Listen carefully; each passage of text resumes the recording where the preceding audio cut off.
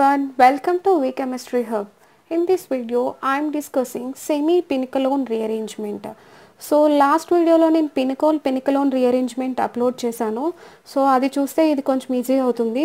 So Pinacol rearrangement ante enti manam 1,2 diol ni rearranges to Pinacol. అంటే carbonyl compound ketone formation అవుతుంది. So దాన్ని మనం పినకోల్ అని చెప్తాము. సో 1,2 డయోల్ అంటే దీన్ని పినకోల్ అంటాము.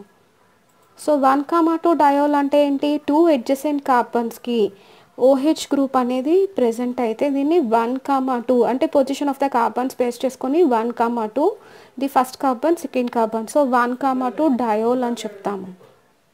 సో దీన్ని 1,2 డయోల్ అని చెప్తాము. సో ఇదేంటంటే carbonyl కాంపౌండ్గా one of the OH group left అయిపోయి ఇక్కడ మనకి కార్బోనిల్ కాంపౌండ్ అనేది ఫామ్ అవుతుంది. సో దీన్ని పినకోల్ రీఅరేంజ్మెంట్ అని చెప్తాము. సో ఇక్కడ ఏంటంటే నెక్స్ట్ రీఅరేంజ్మెంట్ సెమీ పినకోల్ రీఅరేంజ్మెంట్ అంటే ఏంటి? ఇక్కడ మన సెమీ రీఅరేంజ్మెంట్లో ఓన్లీ వన్, ఇక్కడ డయోల్ తీసుకోము, ఓన్లీ వన్ OH గ్రూప్ ఉన్న గ్రూప్స్ తీసుకుంటాము. అంటే ఫర్ ఎగ్జాంపుల్ OH గ్రూప్ ఒక్కటే ఉంటుంది అండ్ రిమైనింగ్ గ్రూప్ ఏమైనా అమైన్ గ్రూప్ ఉండొచ్చు, లేదా హ్యాలైడ్ గ్రూప్ ప్రెజెంట్ అవ్వచ్చు, alcohol groups allyl alcohols present అవ్వచ్చు. సో అలాంటి వాటిని మనం సెమీ పినకోల్ రీఅరేంజ్మెంట్ అంటే మనకి 2 ఓల్స్ డయోల్ ప్రెజెంట్ అవుతుంది. అదే సెమీ పినకోల్ అంటే ఓన్లీ 1 OH గ్రూప్ అనేది మనం తీసుకుంటాము అండ్ ప్రోడక్ట్ అనేది సేమ్ మనకి కార్బోనిల్ కాంపౌండ్ ఫార్మేషన్ అవుతుంది. సో కీటోన్ అనేది ఫార్మేషన్ అవుతుంది. పినకోల్ రీఅరేంజ్మెంట్ అయితే మనం డయోల్ తీసుకుంటాము. అదే సెమీ పినకోల్ అయితే ఓన్లీ వన్ ఓల్న తీసుకుంటాం, 1 OH గ్రూప్ అనేది కన్సిడర్ చేసుకుంటాము అండ్ ప్రోడక్ట్ అనేది సేమ్ కార్బోనిల్ కాంపౌండ్ అనేది ఫార్మేషన్ అవుతుంది.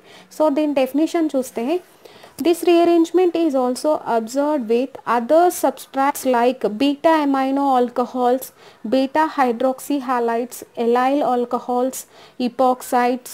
సో ఇక్కడ ఏంటంటే మనకి పినకోల్ రీఅరేంజ్మెంట్లో అయితే మస్ట్ అండ్ షుడ్ పక్కాగా 2 OH గ్రూప్స్ అనేవి ప్రెజెంట్ అయి ఉండాలి. కానీ ఇక్కడ beta amino alcohols, hydroxy halides, allyl alcohols, ఇపాక్సైడ్స్ వీటన్నిటిలోని 1 OH group మాత్రమే ప్రెజెంట్ అయి ఉంటుంది. సో ఇది మనం ట్రీట్ చేసినప్పుడు మనకి ప్రోడక్ట్ అనేది కార్బోనిల్ కాంపౌండే ఫార్మేషన్ అవుతుంది. సేమ్ ప్రాసెస్, కాకపోతే ఇనీషియల్లో మనం డయోల్ అనేది ఉండదు. సో దీన్ని మనం సెమీ పినకోల్ రీఅరేంజ్మెంట్ అని చెప్తున్నాము. సేమ్ పినకోల్ రీఅరేంజ్మెంట్ లానే ఇక్కడ కూడా కార్బోకేటైన్ అనేది ఇంటర్మీడియట్గా ఫార్మేషన్ అవుతుంది. సో ఈ టైప్ ఆఫ్ రీఅరేంజ్మెంట్ని మనం సెమీ పినకోల్ రీఅరేంజ్మెంట్ అంటున్నాము. సో మనం ఎగ్జాంపుల్స్ బీటా అమైనో ఆల్కహాల్కి చూద్దాము, hydroxy halide, అలైల్ alcohol and epoxide. So ఈ 4 టైప్ ఆఫ్ వాటికి కూడా మనం ఎగ్జాంపుల్ సెమీ పినకోల్ రీఅరేంజ్మెంట్ అనేది ఎలా అవుతుందో చూద్దాము. So first beta amino alcohol తీసుకుందాం. సో బీటా అమైనో ఆల్కహాల్ తీసుకుంటే ఇది బీటా అమైనో ఆల్కహాల్. సో దీన్ని మనం HNO2తో డైల్యూట్ HNO2తో ట్రీట్ చేస్తున్నాము. సో డైల్యూట్ HNO2తో ట్రీట్ చేసినప్పుడు ఏమవుతుంది అంటే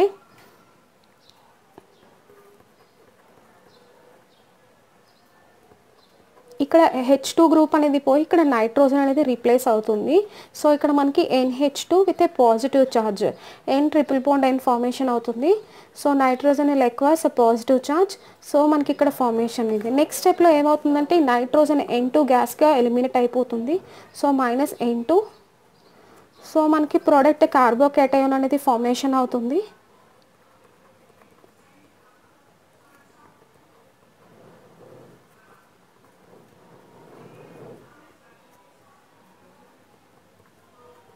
సో కార్బోకేటైన్ ఫార్మేషన్ అయింది. సేమ్ ఇక్కడ మనకి అక్కడ 1 to ఆల్కైల్ షిఫ్ట్ అయింది, సేమ్ ఇక్కడ కూడా ఎరైల్ షిఫ్ట్ అవుతుంది. సో ఇక్కడ నుంచి ఉన్న pH గ్రూప్ అనేది ఇక్కడ కార్బోకేటైన్కి షిఫ్ట్ అవుతుంది.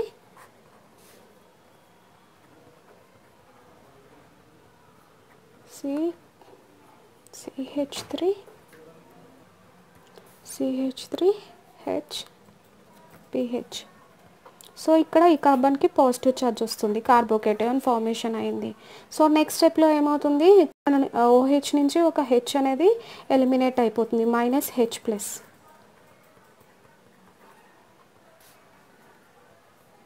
సో మైనస్ హెచ్ ప్లస్ అయితే oxygen will gets a negative charge. So negative and పాజిటివ్కి మనకి డబల్ బాండ్ ఫార్మేషన్ అవుతుంది. C double bond O CH CH3 and PH. So ఇది మనకి ప్రోడక్ట్ ఫార్మేషన్ అయింది. ఇది కార్బోనైల్ కాంపౌండ్ కీటోన్ ఫార్మేషన్ అయింది. So ఇది మనం బీటా అమైనో ఆల్కహాల్స్ తీసుకున్నాము, 1 OH గ్రూప్ మాత్రమే ఉన్నది. సో ఇది కూడా మనకి రీఅరేంజ్ అయ్యి కార్బోనైల్ కాంపౌండ్ ఫార్మేషన్ అయింది, like పినకోల్ rearrangement. So next example beta hydroxy halides తీసుకుంటే, సో ఇది బీటా పొజిషన్లో OH గ్రూప్ ఉంది. సో బీటా హైడ్రాక్సీ హ్యాలైడ్ ఇక్కడ క్లోరిన్ తీసుకున్నాము. సో దీన్ని AgNO3తో ట్రీట్ చేస్తే, సో ఇక్కడ మనకి AgNO3 Ag plus NO3 మైనస్గా dissociate అవుతుంది. So Ag plus and Cl minus AgClగా పోతుంది. సో మనకి ఇక్కడ RCOH కార్బోకేటయాన్ ఫార్మేషన్ అయ్యింది. సో ఇక్కడ ప్రోడక్ట్ దీన్ని ఏమవుతుంది అంటే 1 to ఆల్కైల్ షిఫ్ట్ అనేది అవుతుంది.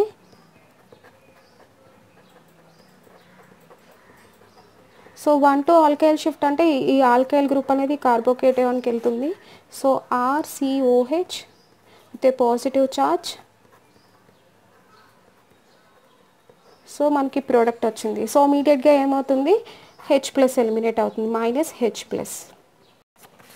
So RC double bond O R. So మనకి ఇక్కడ కీటోన్ ఫార్మేషన్ అయింది. సో మనకి ఇక్కడ OH group beta hydroxy aldehyde తీసుకుంటే మనకి AgNO3తో ట్రీట్ చేసినప్పుడు మనకి కీటోన్ ఫార్మేషన్ అయింది. So next example allyl alcohol తీసుకుంటే, సో ఎలైల్ ఆల్కహాల్స్లో కూడా same only 1 OH group present అయి ఉంటుంది. సో ఎలైల్ ఆల్కహాల్ కన్సిడర్ చేసుకున్నాము, allyl group and alcohol present అయి ఉంది. సో దీన్ని మనం ఎసిడిక్ కండిషన్లో ట్రీట్ చేస్తే H2SO4తో ఎసిడిక్ ప్రోటాన్ వస్తుంది. సో ఇక్కడ ఎసిడిక్ ప్రోటాన్, సో ఈ డబుల్ బాండ్ అనేది కార్బన్కి షిఫ్ట్ అవుతుంది. సో ఈ కార్బన్కి షిఫ్ట్ అయితే carbon will ఎక్వైస్ negative charge. So ఈ నెగిటివ్ ఛార్జ్డ్ కార్బన్కి ప్రోటాన్ వెళ్ళి అటాక్ అవుతుంది. సో ఈ కార్బన్కి మనకి పాజిటివ్ ఛార్జ్ వస్తుంది. సో కార్బన్ అయాన్ ఫార్మేషన్ అయింది, CH3 ఫార్మేషన్ అయింది. So alkyl group with a positive charge carbon ion. ఈ డబల్ బాండ్ కార్బన్కి షిఫ్ట్ అవుతుంది.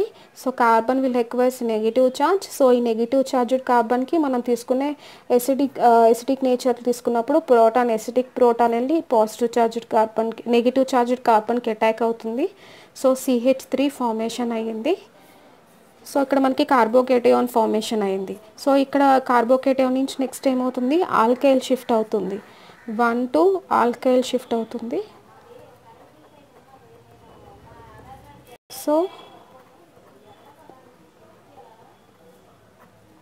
CH3 R. సో ఇక్కడ కార్బోకేటయాన్ ఫార్మేషన్ అయింది ఆల్కైల్ షిఫ్ట్ అయిన తర్వాత.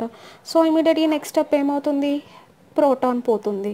సో ఈ H ప్లస్ అనేది లాస్ అవుతుంది. సో మనకి కార్బోనైల్ కాంపౌండ్ అనేది ఫార్మేషన్ అవుతుంది. సో ఇది మనకి కీటోన్ ఫార్మేషన్ అయింది. సో ఇది ఎలైల్ ఆల్కహాల్ తీసుకొని దాన్ని మనం ఎసిడిక్ నేచర్లో H2SO4 ఆర్ HClతో ట్రీట్ చేసినప్పుడు మనకి కీటోన్ అనేది ఫార్మేషన్ అయింది. సో లాస్ట్ ఎగ్జాంపుల్ ఏంటంటే ఇపోక్సైడ్స్ తీసుకున్నాము. సో ఇపోక్సైడ్ తీసుకొని దాన్ని ఎసిడిక్ నేచర్తో ట్రీట్ చేస్తే, సో ఎసిడిక్ నుంచి H ప్లస్ ప్రోటాన్ వస్తుంది. సో ఈ బాండ్ క్లీవ్ అవుతుంది. సో ఈ బాండ్ బ్రేక్ అయినప్పుడు oxygen negative, కార్బన్కి positive. So O మైనస్కి H plus వచ్చి అటాక్ అవుతుంది. సో RCOH వస్తుంది. So R2 R3 with a positive charge. So positive charge formation అయింది, కార్బన్ అయాన్ ఫామ్ అయింది. సో కార్బన్ అయాన్ ఫామ్ అయిన తర్వాత ఏమవుతుంది, ఆల్కైల్ షిఫ్ట్ అవుతుంది, 1 to alkyl shift. So alkyl shift అయినప్పుడు ఏమవుతుంది, OH R2 R3 R.